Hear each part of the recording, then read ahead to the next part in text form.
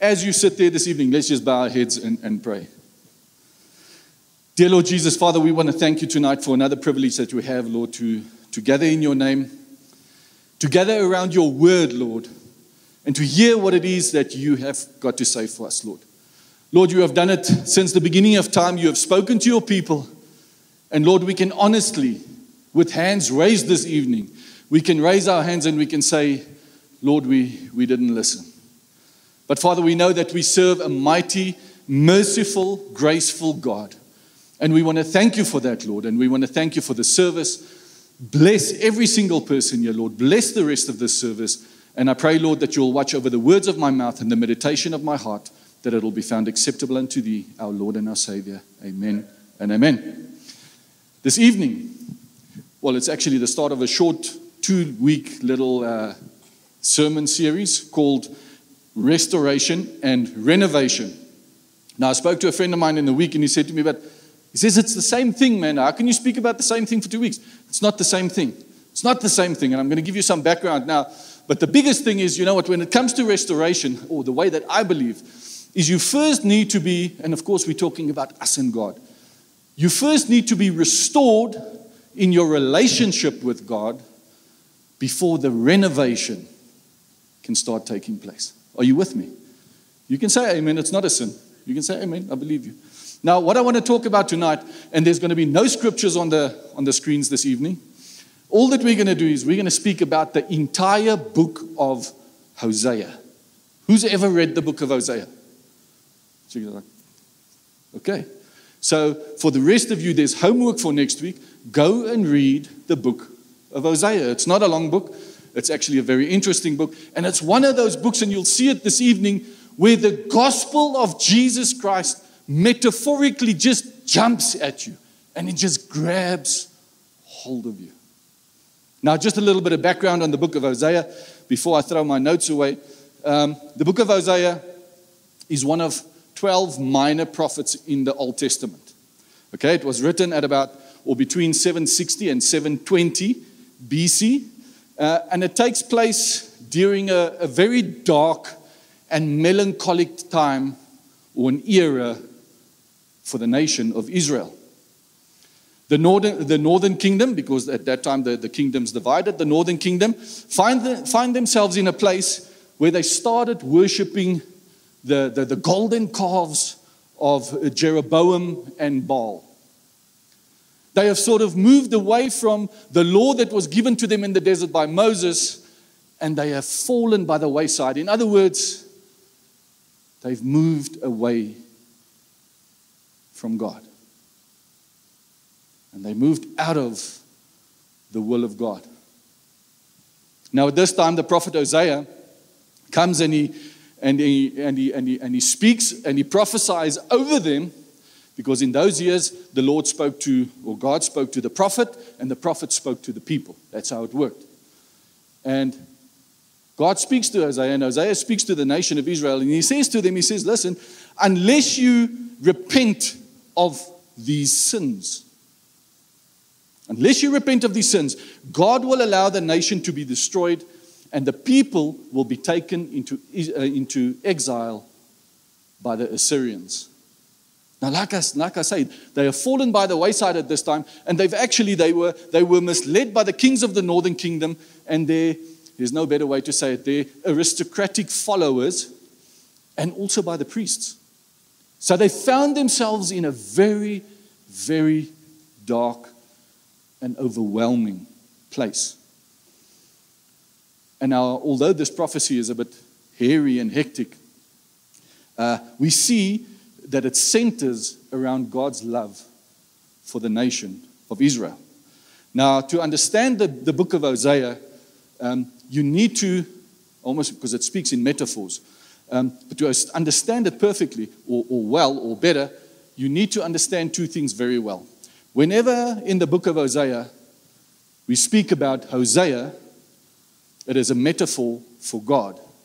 And when we speak about his sinful, adulterous wife, her name is Gomer. What a name. I don't know. Maybe it means not loved. No, it doesn't. We'll get to that now. But when we hear the name Gomer, It means, or it portrays metaphorically, the nation of Israel. Okay, so you got that. When we speak of Hosea, it's God, and when we speak of Gomer, we're speaking about the nation of Israel. So throughout the Bible, God goes and He gives a lot of prophets a lot of tasks. But I think out of all of them, Hosea is the one that got, if I may say that, the most ludicrous task out of all of them. God comes to Hosea, and I'm going to paraphrase. God comes to Hosea and He says to Hosea, Hosea, I want you to marry a harlot. Now, I don't know about you, but you know what? God coming to the man of God, he's someone that is respected within his community. He's someone that is used by God to speak the word of God, that he hears from God to the nation. And the Lord Himself comes to this man and He says, Hosea, I want you to go and I want you to marry a prostitute. As if that is not bad enough, he goes and he says, but you know what, just be careful because she's not going to be faithful to you. But I want you to marry her. And Hosea, being the obedient man of God, the obedient follower of God, he goes and he finds himself a wife. Her name is Gomer, and he marries her. They have a child, and they have a second and a third child, and many of the biblical scholars say this. The second and the third child did not belong to Hosea. But Hosea stays faithful to his harlot wife, and he remains faithful. Gets to a point where she, let's put it in modern day terms, she ups and she runs off with someone else, and she disappears. And for a long time, he doesn't see her, he doesn't know where she is, doesn't know what she's up to. He can only think, because of her background, he can only think what she's up to and what she's busy doing. And it gets to a point where the Lord speaks to Hosea again, and He says to him, Hosea, I want you to go find your wife. Now, I don't know about you, but you know what? When I put myself in Hosea's shoes, man, I can only think what he had to go through in his mind. Was he shameful? Was he worried about what people were going to say or what would? But you know what? In all of it, he remains faithful. Remains faithful to what God is telling him to do. And remember, metaphorically speaking, when we speak about Hosea, we're speaking about God. And Gomer goes and he goes out into the marketplace to go find his wife. And where does he find her? He finds her on the marketplace. And she's being sold. Many says that the man that she was with didn't want anything to do with her anymore, so he sold her basically back into that industry. That's what a lot of biblical scholars believe. Hosea is standing there with a mandate from God, knowing that this is what my God said that I need to do. He goes and he puts in the highest bidder. But hold on. There's something wrong here. Something's not right.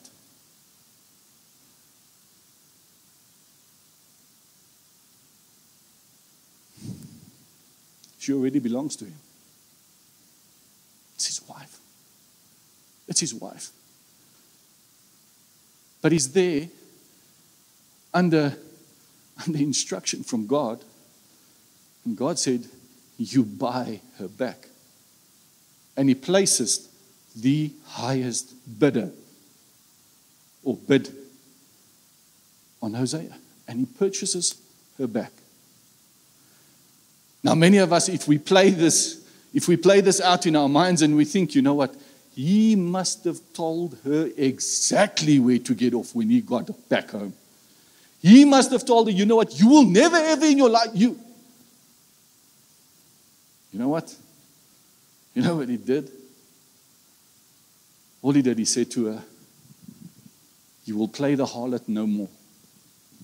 And you will be with me until the end of your days. That's it. And we look at this from a modern day perspective, and we look at this from a relational point of view, and we say, but this cannot be. This is ludicrous. This man, he's insane. He's insane. There must be something wrong with him. How can he just take her back just after what she's done to him, after all the ridicule, after all the unfaithfulness?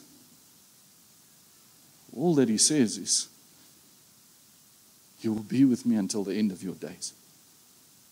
But you know what, friends, I don't know about you. I said this, and this stuff really excites me, because you know what? Wherever I read the Bible and the gospel just jumps out at you and it grabs you by the neck, this is one of those instances where the gospel of Jesus Christ, it jumps up and it grabs you. Because you know what? The whole gospel is taken up in these few short sentences that I just explained to you. You don't believe me? Jesus died on a cross. He was the Son of God. And He died on a cross for you and for me, for the remission of sins, so that you and me can stand here today, believing in the one that is above every other one. Believing and preaching and teaching and guiding and comforting, not through our own strength, but through the strength and the ability that He attained for us on the cross. He purchased with His own blood. He purchased a full life for you and for me. You know what the sad thing is, if we look at the story and we ask ourselves the questions, you know what? Who's 𝘺𝘧𝘧𝘦? Yes, it's God. Who's Gomer? Yes, it's the nation of Israel, but I want to ask you tonight, who's Gomer? It's me. It's you. We are the Gomers of this life. We are the unfaithful ones of this life. You know what, friends? We can say whatever we want. The Bible says clearly, Paul states it so clearly. He says, you cannot say that you have no sin. Because if you say that, the truth is not within you. So daily we need to go before God and say, Lord, forgive me of my sins. Lord, restore me into a living relationship with you. That restoration part, friends, it can only take place there where you make a decision. There where you make that decision. If we look at this beautiful story, and it's a story, man, sometimes I read it and I sit alone and I burst out in tears. Because again, if you metaphorically look at this, God is speaking almost out of a place of agony to the nation of Israel, and He says to them, please, man, stop going wayward, man. Stop sinning. I was with you in the desert for 40 years, and you walk away and you come back, and you walk away and you come back, and you walk away and you come back. And in those same words that Hosea spoke to Gomer, God is saying to us, stop playing the harlot, man. Stop being like a prostitute over the love that I have given you. Come back to me and stay with me until the end of your days. Come back and have a living relationship with me until the end of your days. Because you know what, friends, we can say what we want. Next week we're going to talk about the renovation, and we're going to see some fun stuff in that. But before that renovation can take place, the restoration of the relationship between you and God needs to take place. That restorative process. I don't know if you can remember the last sermon that I preached when I had the door up here. He's constantly knocking. He's constantly knocking. And He's saying, don't. Come back to me. Come back to me.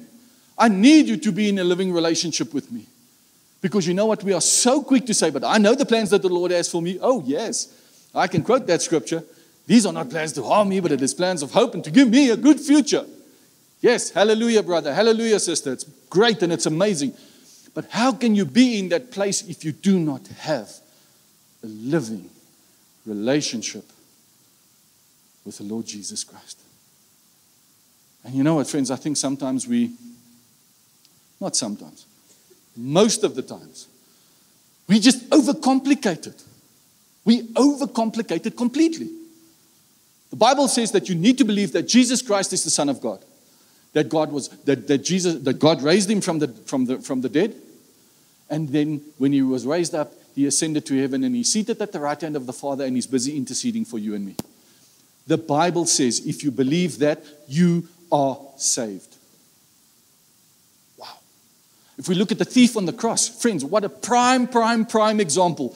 The thief on the cross is such a beautiful example. Was he baptized? No. No, he wasn't baptized. Did he go to church? No. I've studied the Bible, and many scholars have studied the Bible, and they couldn't find that he was even in the least bit connected to any form of religion. He hangs next to Jesus on the cross. And the Lord said to you, do you believe I am who I say I am? And he says, I believe. And right there, Jesus says to him, but today, you will sit with me in the kingdom of heaven. Why? One thing. Because he believed. He believed that the man on the middle cross was the Son of God. He believed that the man on the middle cross was who he said he was. He was truly the King of the Jews. He was truly the Son of God, the Son of Man, the one who was sent for all of mankind to do a redemptive and a restorative work in every single one of us. So that one day, my very good friends, that day when we all let go of our last breath, that we can be fully restored into His glory. It's so easy. Friends, it's so easy. But yet it's so difficult. Because we live in this life with all the distractions and all the things going on around us. And you know what? We pull to this way and we pull to that side. And we pulled all over the show and we get so busy and we're running and we are everywhere. But man, when it comes to opening my Bible in the morning, when it comes to opening my Bible in the evening, when it comes to falling on my knees and saying, Dad, man, I need you, Dad. I need you, Jesus. I need you to take care of these problems. I need you to take me to another place, Lord. I need you to restore me and to renew me and to revive me because I cannot do this anymore. When it comes to those things, the things that really matter in life, what do? Do we not most of the times play the harlot? And friends, please, please, please, I'm not trying to bring condemnation over you. I'm not speaking death over you. I'm not any. But if we are honest with ourselves, friends, that's what we do. Because I'm too busy. I'm too busy with the things of this world to get to the things of my God. And we very quickly and abruptly, like I said, we start playing the harlot and we turn our backs on God and we start walking wayward. Band, you can come up. Where were you sitting this evening? You might be in a place where you say, but you know what? And I cannot do this anymore. I cannot walk with one foot on this side and one foot on the other side anymore. I cannot do this anymore. Maybe you're in a place where you have actually been diligently praying about something in your life for a very long time. And you haven't received the breakthrough.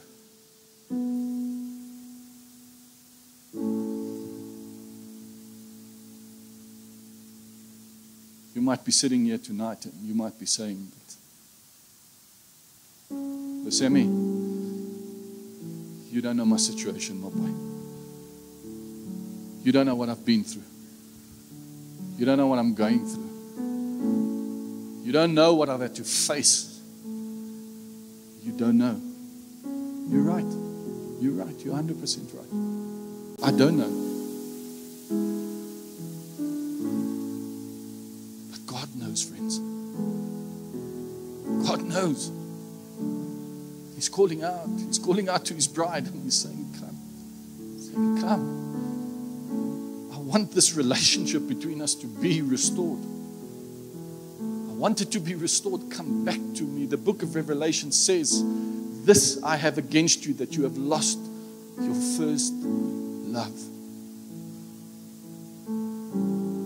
Go read the book of Hosea this week, friends. I beseech you to go and read the book of Hosea.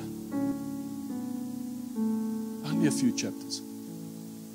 And when you read through that word, allow the Holy Spirit to wash over your heart. That you can see that, you know what? There where we go wayward, God doesn't move away from us. He's an ever-present God. He's always there. He's always looking to restore the relationship between you and Him. Why? Why? Because He loves you. He loves you dearly. His word says, John 3:16, for God so loved the world that He gave His only begotten Son, that whosoever believes in Him will not perish but have everlasting life. He so loved the world. That's you, friends. That's me. This evening, He's giving us another opportunity to come back, to form that relationship. And say, Lord, I'm sorry. I really do need you.